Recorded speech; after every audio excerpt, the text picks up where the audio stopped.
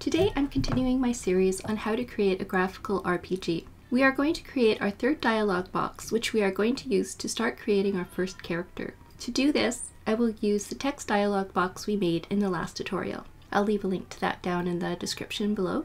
1. Introductory remarks. Purpose. The purpose of this particular class will be to aid in character creation by collecting information from the user about what kind of character they want to create. Here is the functionality we are going to implement. A. Take input of type string from the user.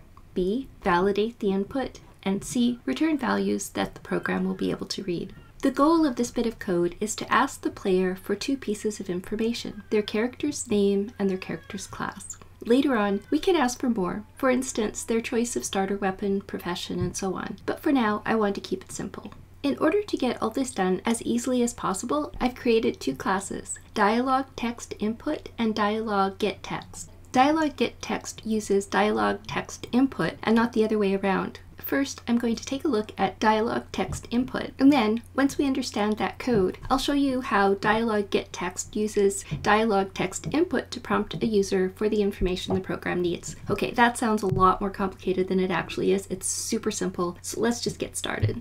Part 2, DialogText Input. Instantiate the class. So there you see my dialog equals DialogText Input, user's text, and so on. So it's very straightforward. We're just calling the class like you would a function. Part 2b, instantiate the class.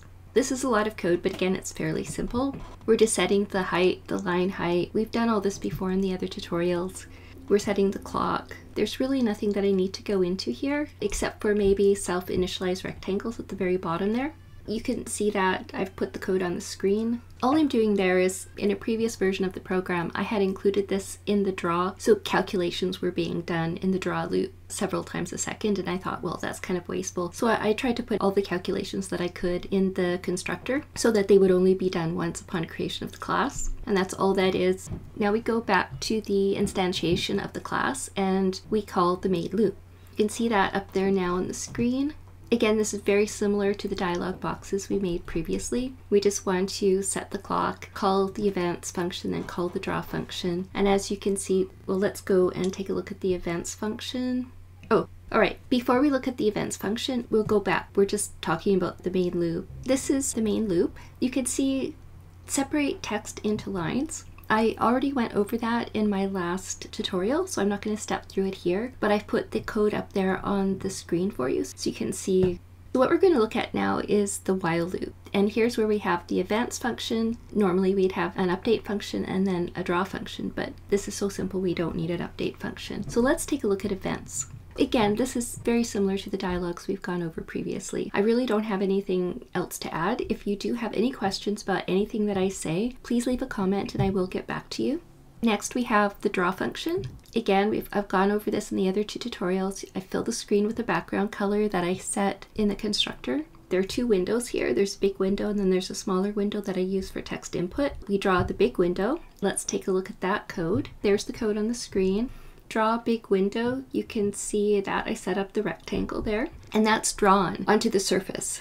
It's not drawn onto the screen, we haven't flipped anything yet, but it's drawn onto our surface. On top of that, we draw the lines of text. Enumerate that bit of code on the screen right there, that's what we're doing. We're calculating, we're drawing, we're offsetting each line by text height. That's it. And then that's going to keep looping. The while self keep looping and then detecting events and then drawing. That's going to keep going until the user hits return or until they click OK. At that point, keep looping is going to be set to false. We will hand back to the calling function self user text. So that's the end of the first part of the program. Now we want to look at DialogText. This is kind of the controlling class. So let's look at the instantiation of DialogText. As you can see, it's exactly the same format as we've done for all the other dialogue. And then we go up and we initialize the class. And this is a very brief initialization. We just set the height of the background and then the line width. Then we call dialog main. Again, as you can see, very straightforward. We set keep looping to true, and then we say, what would you like to name your character? We use the dialog box we just made to get to the dialog text input. And then we call the main loop. that returns the character name. But now we have to do some validation. Is the character name an empty string? That's the only thing we're checking for right now. If it is, then we tell the user that they've made a mistake and we go through this loop again. We don't set keep looping to false. So the while loop goes around again and they're prompted once again for a name. And it's going to continue like this until they put in something that's not an empty string. So then once that's done and they have actually put in a non-empty string, they have typed in some text, then we go to the second one. And it's exactly the same thing. We just call DialogText input, but this time we ask what class would you like your character to be? And we tell them the options. Now, as long as they don't pick one of those options, keep looping is not going to be set to false. So keep looping is going to be true as long as they don't put in valid data. And that's it. Very simple. Now I'm going to show you what it looks like in action.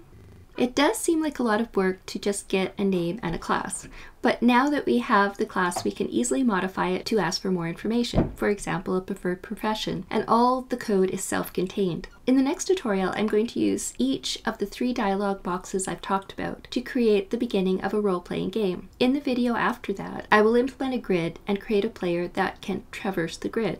But that's only the beginning. In future videos, I will implement NPCs, monsters, keeping track of explored areas, a quest system, an inventory, and much, much more. Thank you for watching this video. Please like and subscribe. I'll hopefully see you in the next video. Until then, good coding.